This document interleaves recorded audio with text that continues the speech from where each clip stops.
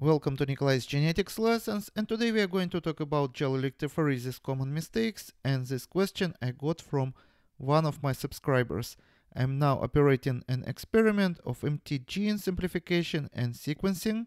When amplifying the MT large subunit ribosomal RNA gene 16S, the Agarose gel electrophoresis results showed me that there existed a smear bigger than the aimed band. So this is aimed band and this is smear band. Every time when I was sequencing this gene, I may encounter the same problem. So what's the smears component and why it is mistakenly amplified? First of all, I think that the weaker upper band is not a mistake, but indicates that your amplified sequence has at least two sequences, SNPs or small indels.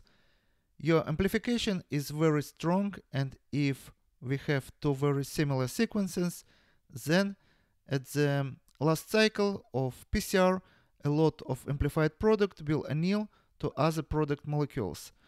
If we call these amplimers N and M, where sequence M differs from sequence N by one base, when the two sequences combine, we get three variants: NN, MM, and MN. In Agarose gel, NN and MM are the same size, so run as one band.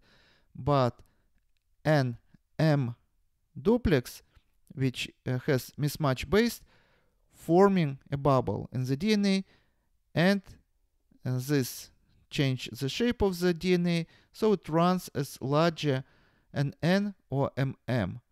But heteroduplex band just runs at slower rate through the gel, so it is interpreted as larger size band.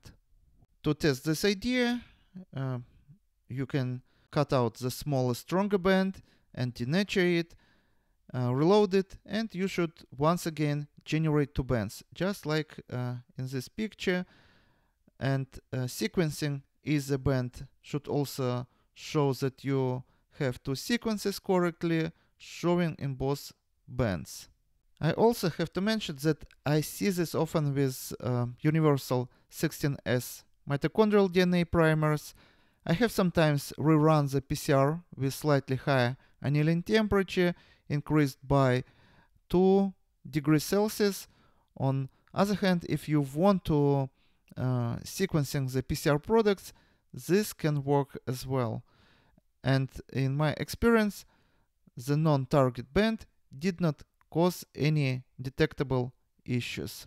Subscribe and see you in the next video. Goodbye.